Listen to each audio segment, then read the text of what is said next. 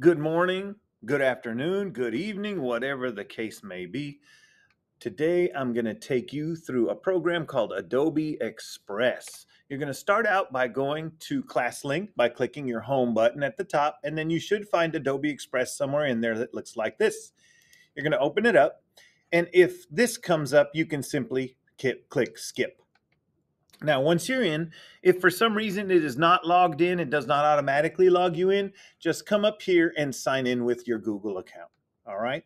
When you get to Adobe Express, this is the first page you'll see. It might change in the future because these things generally change as time goes by. But right now you see a whole bunch of big items: make a video, create a graphic, animate your voice, or build a web page. All of this is kind of fun to play with, including this new one where you can make a drawing using their cool brushes, kind of like a whiteboard, okay? But what we're gonna do today is create a graphic. So there's many ways to do it. Obviously, this big button right here is the most obvious one. But if we come over here to the plus button, you can also click on Create or Quick Actions. Create is you can decide what kind of graphic, a presentation, a poster, a drawing, okay? Today, what we're going to do is you can either go here or we can click on create a graphic. Now, as you can tell, it pretty much puts you in a poster size, but it may change if you choose different things. Today, we are going to go off of a template. So this looks a lot like Canva, in that all of your tools are over here to the left. You have templates, media, text, elements, grids, brands, and add-ons. We're going to go through a few of those today. Let's start out by searching for a template. I'm going to pretend that I'm trying to make a poster for a school dance coming up. Okay, so I'm going to type in school dance poster. There we go. And I notice a whole bunch of different templates that came up. Okay, so I can just kind of decide which one I want to work on or which one I want to choose. You can go through them and see what you think. Okay, I'm going to go ahead and go with prom night, but I know that it's not prom. It's just a school dance. Okay, so I want to show you how there's a whole bunch of things you can do to this template to change it. Let's go ahead and press the X right here to close this. So now that we have our template here, I want to show you how there's several different parts of this poster that can be changed. Right over here to the left, you'll notice when I click on one of these tiles, it'll show you what piece right there it's talking about, okay? First of all, there's the main image. If you click on the next tile, you'll notice right down here, that's this part of it. The next one shows that part of it and that part. You get it, right? Each of these is a piece of that poster that you can change, okay? Now, when you choose that piece, you can come over here and make any of the changes you want. For example, let's say we click this one and it chose this red line, but we don't want it to be red. We want it to be black. You'll notice it changed it to black, okay? I'm going to undo that for now, Control Z. But so anyway, that's what these are. These are layers, okay? These are all pieces of that poster that can be modified. Now, I want to take you over here to the left, okay? We already went to templates. If we go down to media, this is where you can add photos, videos, or music. Now, we already have a photo in there, but maybe we wanted to change the photo and we don't like this one of them dancing, right? What we're going to have to do is come over here and find which one it is of them dancing. Okay, I just clicked on it and we can press the delete key and they'll be gone. Okay, now over at media, I can search photos and say dancing, and you're going to come up with a whole bunch of them, okay? You could be even more specific if you want and say dancing students, okay? But it may take a few minutes to find. I'm going to go in and do dancing students, all right? And you'll notice that a whole bunch come up, okay? There's a bunch of things. There. You can go through a million of them. You can spend all day going through them, okay? Let's say we like this one. Okay, we're going to go ahead and choose that one for now. Maybe this is an elementary school dance. I don't know. Okay, I'm going to grab this and crop it so that it's only those kids, and we'll put it up here. We can resize by grabbing the corners, just like in other programs. Okay, to remove a background, all you do is click on the image, and right over here to the left, look at the button that says Remove Background.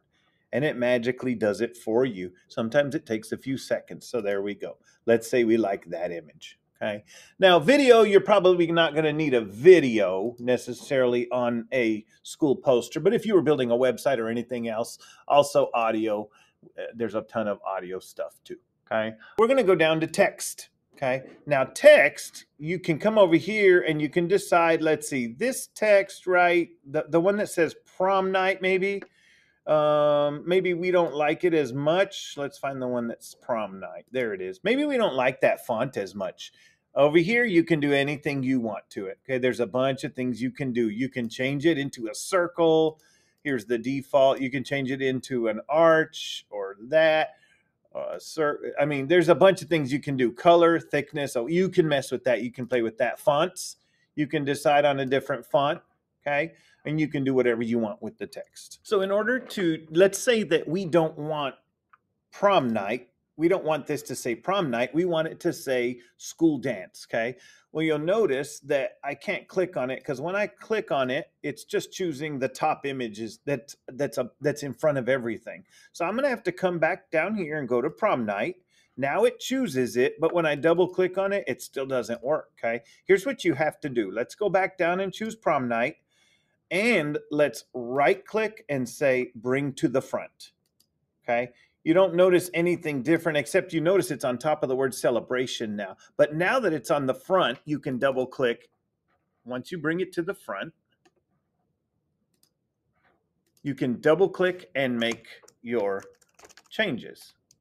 We'll say school dance, and that's way too big. So we'll just choose it all, and we'll come over here and go way down, maybe to 600. And we can keep changing it until it's what we want. You can also use the plus and minus. So we just changed that. And let's say celebration we want to change. Well, again, we're going to have to come over here to celebration. Okay. And if you double click on it and it doesn't work, once again, you're going to have to go find celebration and right click and say bring to the front. Okay. Then you can double click and say something like, see you there. Okay. And everything else can be changed. Okay. You just have to remember that you got to go choose the part from over here. Okay. And you'll have to bring it to the front. Okay. Let's say you want to change the date. Okay. Here it is. But we have to bring to the front, and then we can double click and make any changes we want. All right.